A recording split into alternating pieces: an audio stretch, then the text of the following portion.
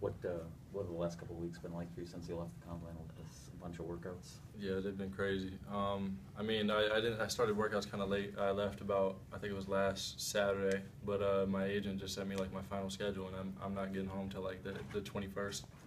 Wow. On the road a lot, huh? Yeah, I mean, I guess it's set me up for the NBA season, so I'm not really complaining too much. How's these first few workouts going for you? You've been able to show the diversity of your game.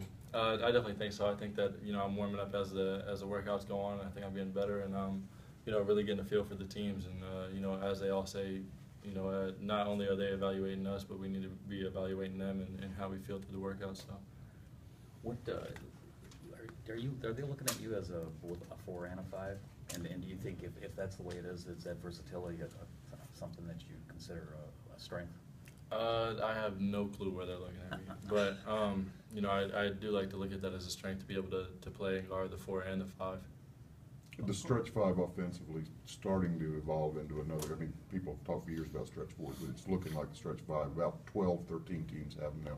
Do you think teams might be considering you in that kind of role?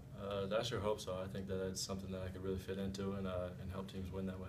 One thing about the Pistons, they have an all-star center in Andre Drummond, and anyone or when they're drafting or making personnel moves, a lot of their moves are based on how they think that guy would play with Andre Drummond. So, have you given any thought to that? Obviously, in your interview down there in Chicago, and obviously as you were traveling here, have you thought about how you would fit with Andre Drummond?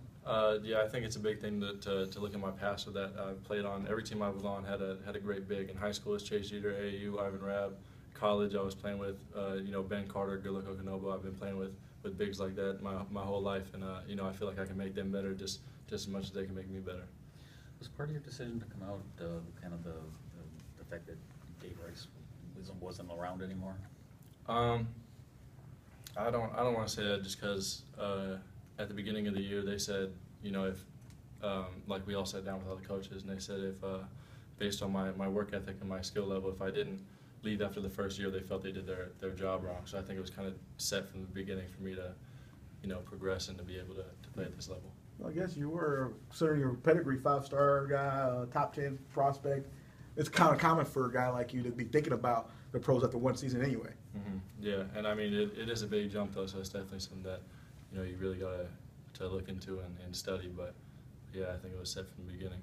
Where were you working out before you started hitting the road for the workout? I'm working out in LA.